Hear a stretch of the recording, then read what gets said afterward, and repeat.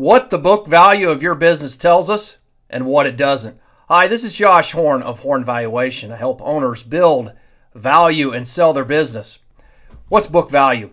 Well, in the context of business valuation, what I'm talking about today is if you were to take all the assets less all the liabilities valued at fair market value, what would that value be? That is often called the adjusted net asset value or the equity at market value. What does it mean? Well, it could mean that it's the floor value of the business. It could set the floor. So if you were to walk away from the business, assuming you're a controlling owner, you just walked away, that could potentially be the value.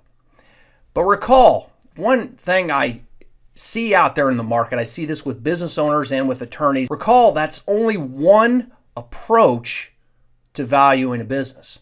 And it's not the one and only. I see a lot of people thinking that is the only approach. There's also the income approach. There's also the market approach. Income based on the cash flows of the business and the risk of the business.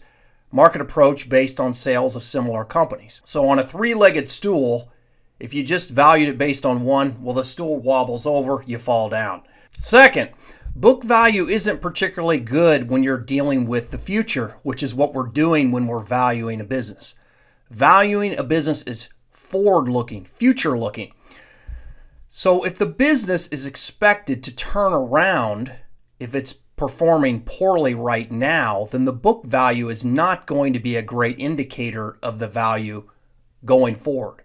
And this could be extremely important right now in the COVID-19 environment.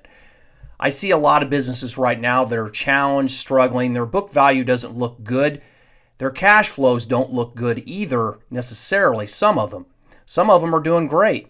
But if you're in one of those cases where you're doing poorly and your book value looks poor and your cash flows look poor, then that may not be necessarily a good indicator of where your business could be headed over a normal business cycle. We have the vaccine coming. Things are changing out there. And keep in mind that book value is a point of time, it's a snapshot, not always the best indicator of the future. Finally, without analysis, book value tells us nothing about the quality of the assets and the liabilities on the books. So let's say you're piling cash and equipment and inventory, intellectual property, anything you can think of into that business.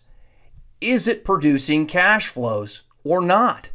Because if it isn't, then it doesn't necessarily lend itself to a higher business value. At the end of the day, you really have to analyze the quality of the assets on the books and if they are generating a return. If not, then it is potentially just a collection of assets and liabilities. That's not where you want to be. These are some of the things that book value tells us, and many of the things that it does not without further analysis. This is Josh Horn, CPA of Horn Valuation. Have a happy new year, and let me know if you have any questions.